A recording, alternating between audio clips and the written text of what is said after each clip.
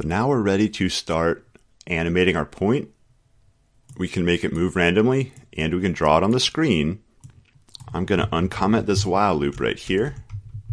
Let's just take the random and the draw and put them in here.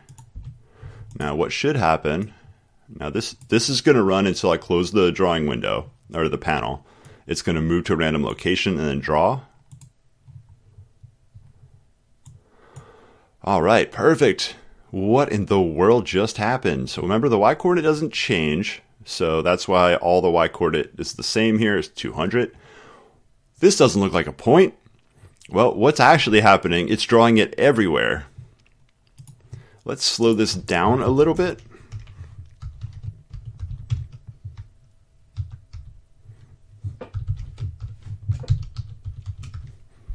I better increase delay because it's going to go real fast if I don't.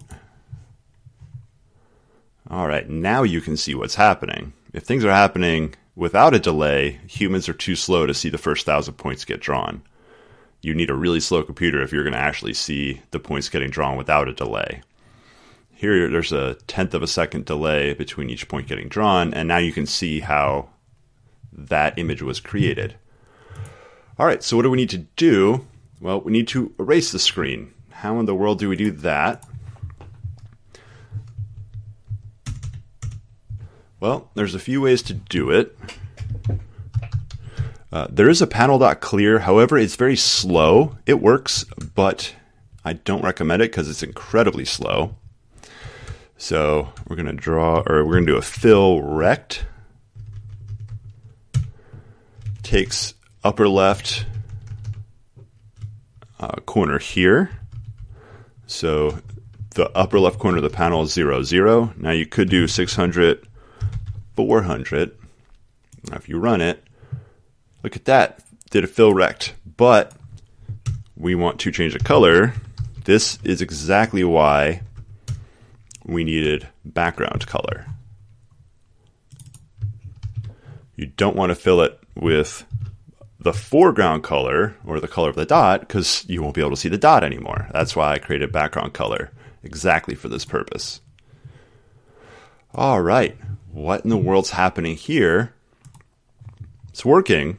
However, where we're delaying, it's not correct. Let's think about this order here. We want to draw the point, then wait, then clear the background. And now you can see the point moving around. Hopefully it's showing up on this recording. It's just skipping around randomly. You can slow the speed down quite a bit. This will definitely show up. There we go. All right, you may notice there was 2 dots at the very beginning. Probably is a good idea.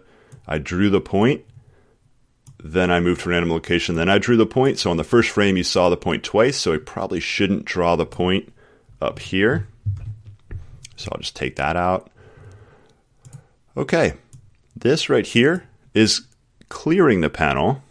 Now, do not use 600, 400 because if the panel changes sizes, it may not always be 600 by 400. And you can see somewhere up here is erase. What do I call it? Erase panel right there. Now notice it takes no arguments because we have access to background color and panel, which we can get the width and the height from that. So we're going to replace this with erase panel. And then this code goes right into the erase panel method.